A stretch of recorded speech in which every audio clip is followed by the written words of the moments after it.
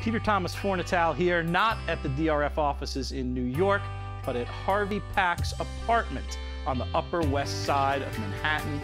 Over the course of a series of videos, we're going to be talking to Harvey about some of the best stories from his decades in horse racing, broadcasting, etc. Can't wait to hear what he has to say.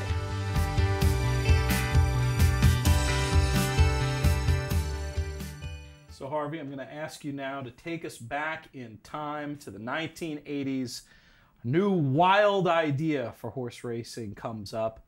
It's called the Breeders' Cup. What did you think of the idea when you heard of it, and how did you first get involved? Terrible idea. I said, it won't work. The people only like the Triple Crown. This is a stupid idea. And then a guy came over to me, and I'm sorry I don't remember his name. He was a very nice guy. He said, would you like to be on the Breeders' Cup? I said, who would hire me? And he said, I know the people who are doing the publicity and everything. He said, I think you'd be very good. So I said, okay, go ahead. And then he calls me and he says, we have to get clearance from John Nerud, because he was the committee. And John said, he's terrific, put him on, and that's how I got on. And they gave me a 5-year contract. At the end of the 5 years, the people who hired me, the head of sports at that time, left, and they brought in another guy to be head of sports who lasted 1 year. But while he was there, he did something notable. He threw me out. He said, we don't need comedy on that show. Okay, that's all right. I'm used to that. Being fired is not unique. And, but one of the ideas that I had at the track, which really applies to you now, was handicapping contests. And at that time, NYRA had a pretty good budget for silly things like that. And I went to the, whoever was in charge of marketing at the time, and I got an okay. And the thing we couldn't figure out was how to prevent them from not entering multiple times. And we worked it out. The second year, we did a great job. The first year, there might have been a little bit of it. And we had the contest, and we had it. It was free, no entrance. And then I had a secondary idea that failed, where I was going to charge $1,000 entry and have a pot of $1 million. And it was turned down by the Attorney General of New York State, who said, it's a game of chance. And I said, do you know that he's a regular here? He's a degenerate horse player, and he calls it a game of chance? He must be some lousy handicapper. But we never got it, and I continued with the regular one free. Now I notice people charge for it, which is a good idea. I have nothing against it. And I even think somebody's trying to do the one with the big number. So that's okay, too. But we had a great thing, because it was a matter of who got in 2 and 3 times, and you knew that they were doing it. We would try and check them out and everything. But we really got, most of the winners were good handicappers. Many of them were Ragusan players, playing the sheets, which I also used. And they didn't do me any good because I can't read, but they were very good. There's no question. They still are, I imagine. Anyway, 1 year, there was a guy at the track who was a raggy player. We called him Mr. Dirt. He did look a little dirty, and he was around all the time. He was once found eating lunch in the trustees' dining room with the owner of Tartan Stable. Now, try imagine hearing that. I said, are you kidding me? I went up and looked, and there he was, munching and dirty as ever. So he entered his mother in an attempt to get 2 entries. And at the halfway mark, his mother was on the board in the top 5. So I said, bring him in. I'm going to interview him.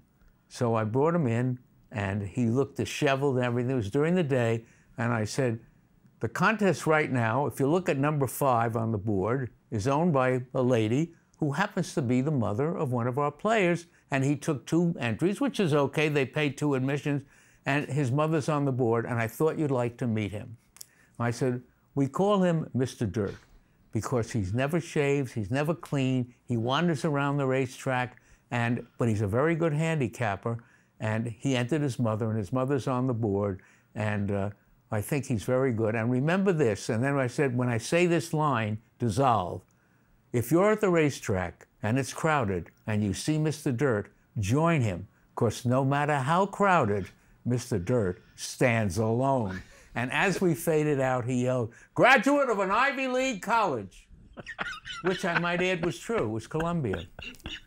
That was a great story. It really was. Phenomenal. Then, about 3 years later, one of the guys who used to sit in my office Tony DiMucci, who was a degenerate player, and really degenerate player. And he wasn't a great handicapper, but he entered the contest, and by golly, I looked up on the board, and he's in second or third, and we run the last race, and it's a grass race, and he makes a big bet on Krugay. Of course, everyone thought Krugay on the grass, Samin on the green. We thought if they started in Europe, they knew grass. Anyway, it won.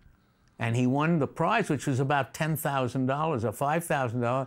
And he was so excited, which he probably lost in 3 days. And he said, came to me, he says, I've got to do something for Krugay. I said, I don't care what you do for him. I said, you won the contest, good luck to you. Then about the next day, he said, I sent him a case of champagne in the jocks room. I said, that was very nice of you, Tony, it really was. And then he says, oh, look, he's in this race. Maybe he wants to thank me or give me a winner. So he runs out to where they walk through the thing to get in Belmont under the tunnel. And Krugay goes by and he sees, he says, Jean, it's me, Tony DiMucci. And Krugay goes, and he thinks 4. And he said, he's on 7. He's telling me to bet number 4. And he makes one of his ridiculous bets a lot of money. And of course, 4 runs up the track. So did Krugay, but neither one won. So he comes in, he's really mad. And I said, well, go ask him what the hell he meant. And he said, all right. And he went out and he said, Krugay, why did you show me number 4? And Krugay went, 4 bottles broken. It's a great story. It really is. And look what it's done for your life. Oh, tremendous. Contests are now very big. And my friend Steve Wolfson was working for his friend at that time, Steve Wynn, at the Mirage. And he sells Steve Wynn the idea of a handicapping contest. And he says to me, would you host it and come out here? I said, what are they offering? And he said, it was $5,000 cash, round trip first class, for Joy 2, and a suite. I said, what do I have to do? Just come. So I went out there, and the first year, I took a piece of a guy's try, and he hit for about 8,000, and I got 20% of that. That was a wonder. Those, as I said to Wolfson, the best gig I ever had. And it was really great. But at the track, we had a guy we called Big Stewie. Big Stewie would come to the track every day. He was a stockbroker. He just walked out. His customers could do whatever they wanted. And he was a big bettor and a blowhard and a kind of likable guy. He really was. And one day I even put up on the board in the middle of the track closed, Big Stewie got it all. It was his birthday. And anyway, as most horse players, he went bad. And he left a trail of bad checks. And I heard he moved. Where would a degenerate gambler move? Vegas. So now he can be degenerate out in the open. And he shows up, and we're getting the contest ready, and he comes in, and he says, you know, I live here now. Yes, I thought I heard that. He says, what is this? I said, it's a handicapping contest. What's the prize? I said, I think it was 25,000. I said, the entrance fee is 500. I don't even have these numbers right. And he looks at me and deadpan says, will you take a check? Guy had left a trail of bad check all over New York.